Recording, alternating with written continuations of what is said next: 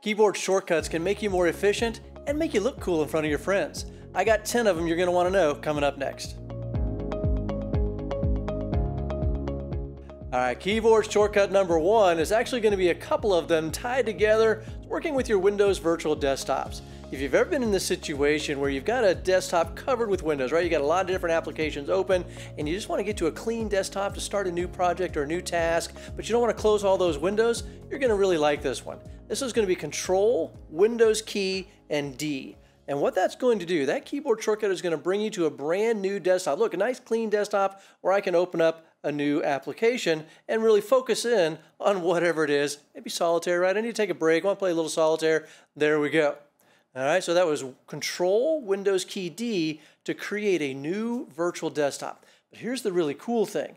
The other desktop with all those windows open, all that work that I was doing, that's not gone. Another little bonus keyboard shortcut for you is going to be Control, Windows key, and the left arrow, and Control, Windows key, and the right arrow. Those are going to let me switch or cycle through all of those different virtual desktops. So Control, Windows key D to generate a new desktop, Control, Windows key, left or right arrow to navigate between the existing virtual desktops. So if virtual desktops are not your thing, keyboard shortcut number 2 is going to be for you. Let's take a look at how we can just minimize all of those open windows to clean up our desktop. So there's actually a couple, there's 3 I'm going to show you here. The first one is going to be Windows key M. And you can remember M for minimize. Notice all of my open windows got minimized and I've got a nice clean desktop there. All right, so that gives me a nice clutter-free space that I can work with. They're all minimized, they're not closed. I can bring them back by simply clicking on their icon down there in the taskbar. The second option would be Windows key D. Now this is going to look like it does the same thing, right? It minimized all of those active windows. But here's the cool thing about Windows key D is if you do Windows key D again, it brings them right back. I don't have to click on each one in the taskbar. So me personally, I actually like that one a little better than that good old Windows key M, but whichever one works for you is fine. The third one I want to show you is maybe you don't need to minimize them. Maybe you just need to get a quick peek at your background, all right?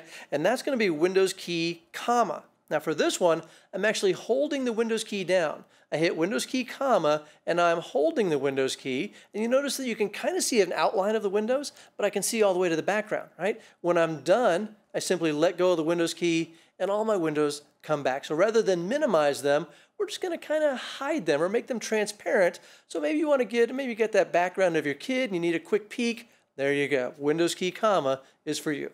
With today's large monitors, it's easier than ever to work with 2 applications side by side. Wouldn't it be easy if you could automatically arrange them like that?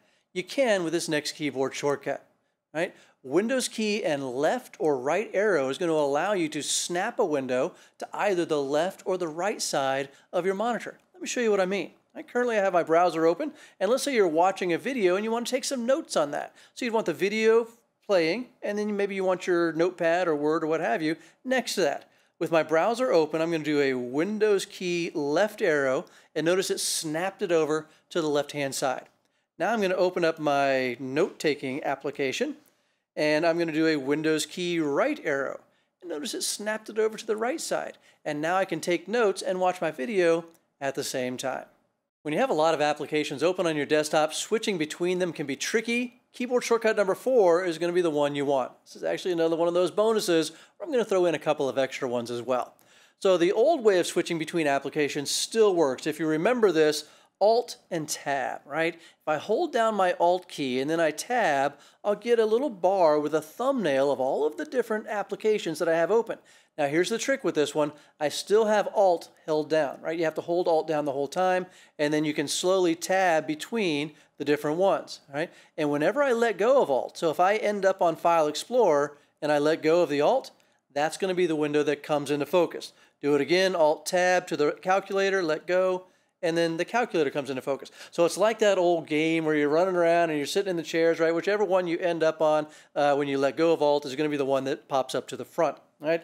Now they've updated this a little bit. They've added a key and they've made it a little bit easier to work with, although the keys are a little bit tricky sometimes. Control Alt Tab, right, is going to be the newer way of doing this. And notice hands-free, right? So Control Alt Tab, I get that same bar. the same thumbnails of the windows or the applications that I have open, but now my hands are free. And I can tab between the different ones until I get to the one I want, right? And then I can either hit enter or the space bar once I've got to the one I want, and it'll bring that particular window into focus. So that was Control-Alt-Tab. The third one I want to show you is going to be Windows Key Tab. This is the brand new way of doing things. And Windows Key Tab can be a little confusing sometimes. I kind of prefer the other ones. But this allows me to not only look at the different applications that I have, as well as the different virtual desktops that I have. If you watch the previous shortcut, right, we had those Windows virtual desktops. If you have multiple desktops, you'll actually see those right across the top there. And so I can switch to another desktop, and then I can switch to the application on that desktop. Now I'm just hovering my mouse over them, not actually clicking, right? And I go back to desktop 1, and I can pick the application that I want to bring to focus, and now the calculator is up. So that was Windows Key Tab, and then you can kind of hover over to select the virtual desktop, and then the particular application on that desktop that you want to bring into focus. Now, I know this has happened to just about everyone. You've got an application that's hung up and it won't respond at all, and you need to end it, but you've got other applications that you don't want to lose data on, and you don't want to have to reboot your system.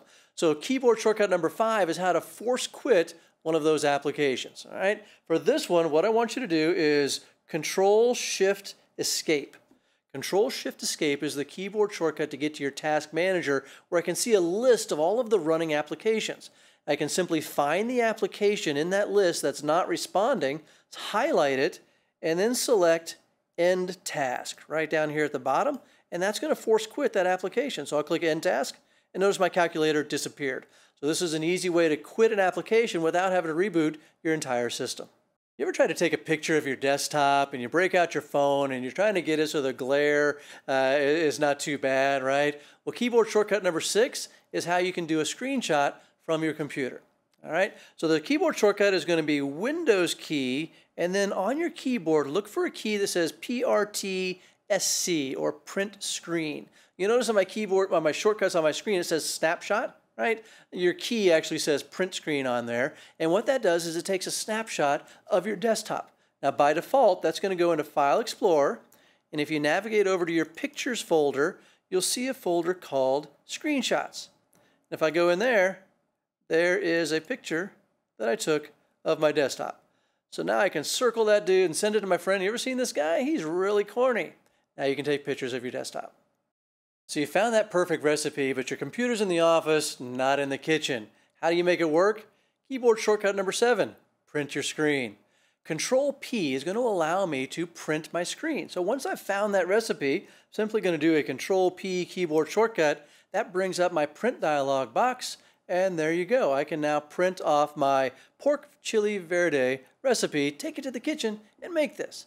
Now I'm going to sneak one more in here because Control-P is kind of the new way of doing things, and you've got this nice little dialogue. One more you should be familiar with is Control-Shift-P. This is going to bring back the old school print dialog box, which some of you might be more familiar with and maybe a little more comfortable with. So Control-P to get the new print dialog box, Control-Shift-P to get the old school print dialog box. The Action Center in Windows 10 is like a one-stop shop for a lot of common settings and notifications, and it's really easy to get there with keyboard shortcut number 8.